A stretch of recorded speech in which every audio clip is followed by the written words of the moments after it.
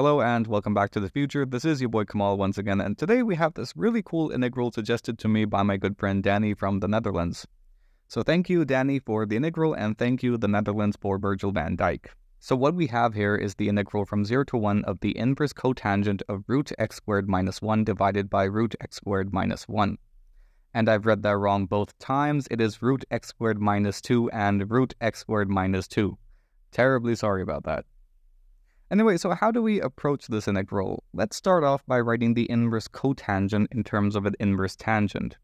And we can do that by reciprocating the argument. So we can write this as the integral from 0 to 1 of the inverse tangent of 1 by root x squared minus 2 times 1 by root x squared minus 2 dx. And now that we have this inverse tangent term, let's translate our integration problem into a double integral by writing this as the integral from 0 to 1 of the inverse tangent of y divided by root x squared minus 2, where it makes sense for the limits to be 0 and 1, because as y would approach 0, we'd get inverse tangent 0, which is 0, and as y approaches 1, we get the term we have in the above integrand, times 1 by root x squared minus 2 dx. So we know what the integral with respect to y should look like. It should look like integral 0 to 1. Okay, this is an inverse tangent. That means we need in the denominator 1 plus the square of the argument. So that's 1 plus y squared divided by x squared minus 2. Terribly sorry about that. And in the numerator, we need a 1 by root x squared minus 2 term with the differential element. Okay, cool. And we also have this 1 by root x squared minus 2 term tagging along. Now, let's expand using x squared minus 2. So we multiply the numerator and denominator by this term. That gives us the double integral from 0 to 1 of root x squared minus 2 divided by x squared minus 2 plus y squared times 1 by root x squared minus 2. Integration first with respect to y and then with respect to x.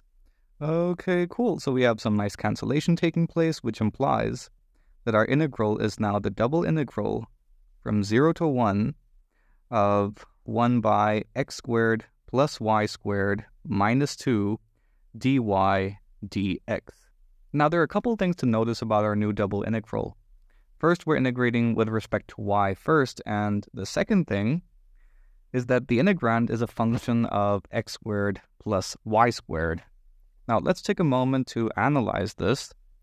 Here's the y-axis, and here's the x-axis. And if I draw the quarter circle, x squared plus y squared equal to a squared in the first quadrant, then notice that this is symmetric about the line y equal to x. So instead of integrating from 0 to 1 with respect to y, I could just integrate from 0 to the line y equal to x and double the result. So this means I equals the integral from 0 to 1, integral 0 to x times 2 of what exactly? We have 1 by x squared plus y squared minus 2 dy dx, which is pretty cool, but I'd like to now translate back into a double integral from 0 to 1 kind of thing. So how exactly do I plan to do that? Well, I'll make the substitution of y equal to t times x, which implies that dy equals x times dt. And for y to approach 0, we need t to approach 0, whereas for y to approach x, we need t to approach 1. So I here equals 2 times the double integral from 0 to 1 again of x divided by x squared plus x squared t squared minus 2 dt dx. And we can factor out an x squared term from the denominator and write this as x divided by x squared times 1 plus t squared minus 2 dt dx. Now, what we have here as the integrand is a continuous function of both x and t. So using Fubini's theorem, we can switch up the order of the integration operators and write this as the double integral from 0 to 1 of 2x divided by x squared times 1 plus t squared minus 2 dx dt. And the reason I popped that 2 back into the integrand is because, well, I now have a nice structure for the antiderivative with respect to x. This is a logarithmic structure. So we have the integral from 0 to 1 of the logarithm of 1 plus t squared times x squared minus 2 divided by 1 plus t squared, with the limits being 0 and 1 dt. Now, as x approaches 1, we have the logarithm of t squared plus 1 minus 2, which would, of course, be t squared minus 1. So we have t squared minus 1 here, divided by 1 plus t squared. And as x approaches 0, we have the logarithm of minus 2 divided by 1 plus t squared dt. Okay, cool. Now, obviously, we have complex numbers involved, but we can get rid of them, and you can see that this is all just a real number.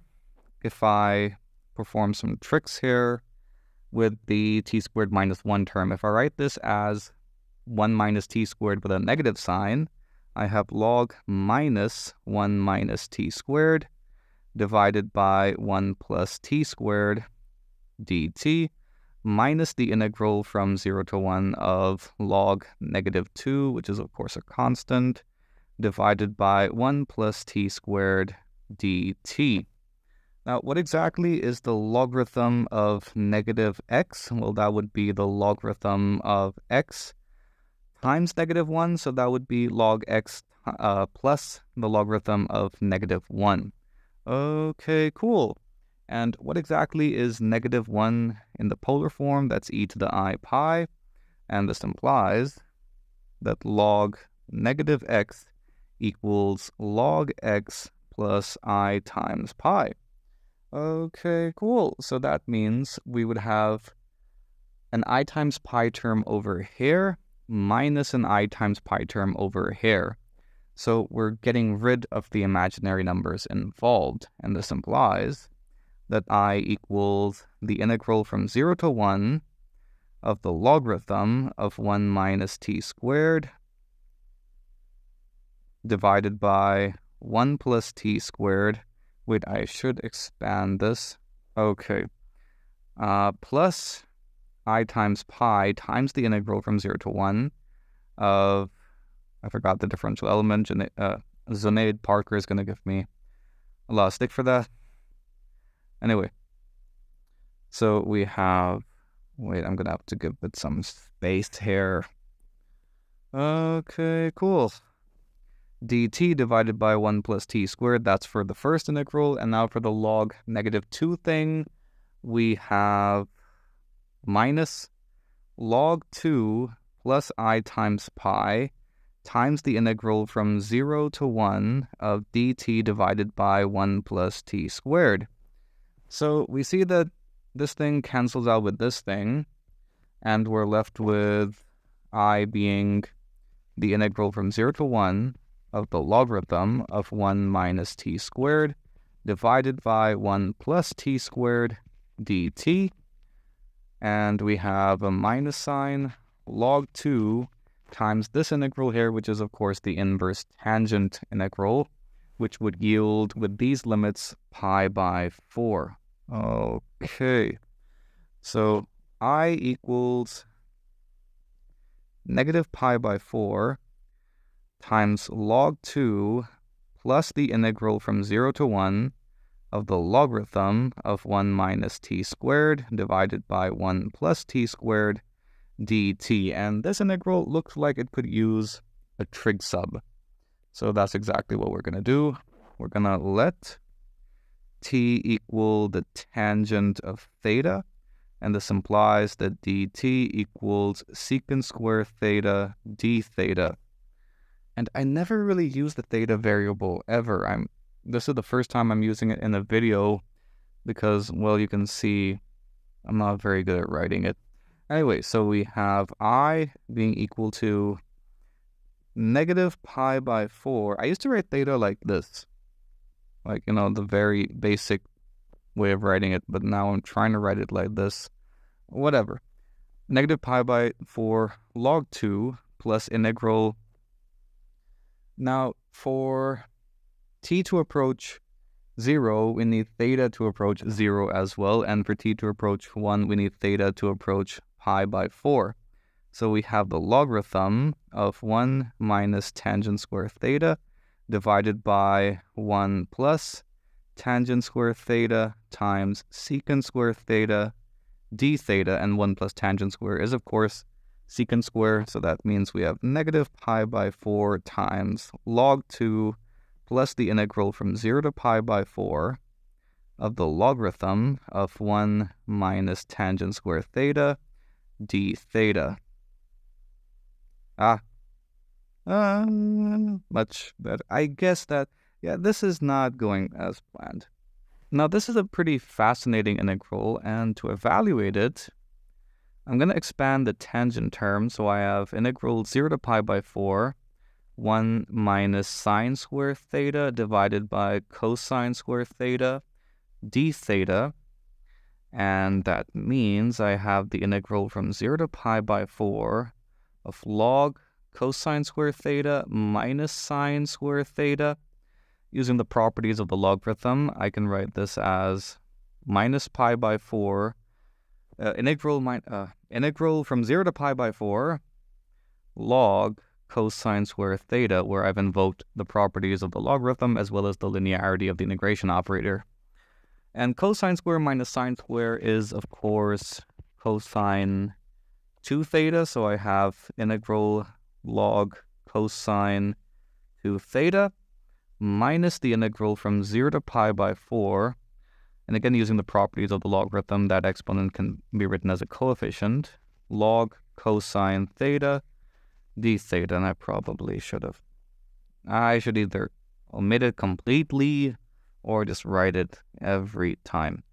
Okay, cool. So these are a couple of integrals that I've evaluated many, many times. The first integral here, if we perform the transformation going from the 2 theta to the theta world, then we would get 1/2 the integral from 0 to pi by 2 now of the logarithm of cosine theta d theta. And of course, we have this minus 2 integral 0 to pi by 4 log cosine theta d theta. And this integral here is the first one, that is Euler's famous log trig integral. So we have negative 1/2 times log 2. So that's negative 1/4 times pi times log 2. How could I forget the factor of pi in the result? Anyway, and this integral is something that I've evaluated numerous times using a series expansion for the cosine function. This thing is supposed to evaluate to 1/4, right? 2 times Catalan's constant minus pi times log 2. And that means we have negative pi by 4 log 2, and we have minus Catalan's constant minus pi by 2, plus pi by 2 log 2, meaning that we have pi by 4 log 2 minus Catalan's constant. That was the result of this integral. And the integral, the target integral that is, has this term in it as well, negative pi by 4 times log 2. So this implies that I equals negative pi by 4 times log 2 plus pi by 4 times log 2 minus Catalan's constant, which implies that the integral we have is just another really cool integral representation of Catalan's constant. I hope you enjoyed the video. Be sure to like and subscribe. Thank you once again for the integral. Do drop me a follow on Instagram and support the channel if you want on Patreon. Thank you. See you next time.